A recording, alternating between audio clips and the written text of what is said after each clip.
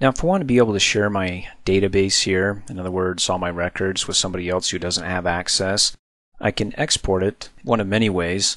The one way I want to show you is XPS or PDF. Let me show you. Make sure you select your table here down in the Access Objects, the one that you want to export.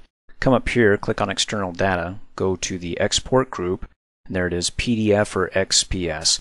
PDF stands for Portable Document Format. It's available for free on adobe.com, or if you don't have that, you can also export it to XPS, which is an XML paper specification. In other words, anybody who has Internet Explorer can open this up, and almost a lot of people do.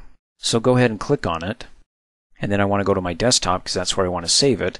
And you can see there's XPS, the other option is PDF. If I go ahead and select PDF and click Publish, there we go. It opens up in Adobe's Acrobat. So I can go ahead and close out of that.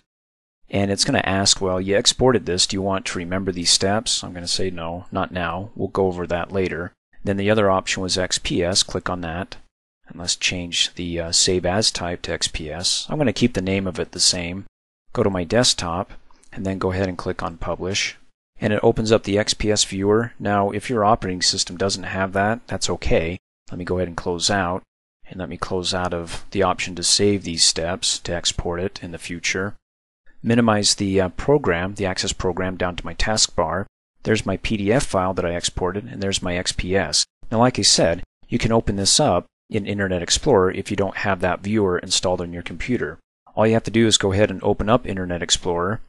And then we're looking for a menu here. If you don't see a menu of options, just hit the Alt key on the keyboard and it pops open the menu.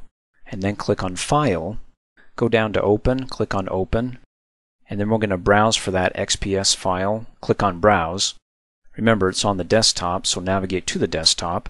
And right now it doesn't see it because it's only looking for HTML files. Well, it's an XPS extension file, so click on the drop-down arrow and say we want to see all files. And there it is, XPS. There's the extension .xps. Double click on it. Click Okie dokie. It opens up Internet Explorer and we can now view the file in Internet Explorer.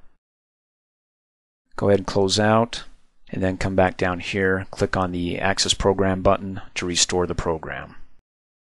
Thanks for watching. Hey, as a quick reminder, if you like my video, please give it a thumbs up. You can also click on me and subscribe to my channel to get notified of the latest videos. And for great specials on my products, please see the description below this video.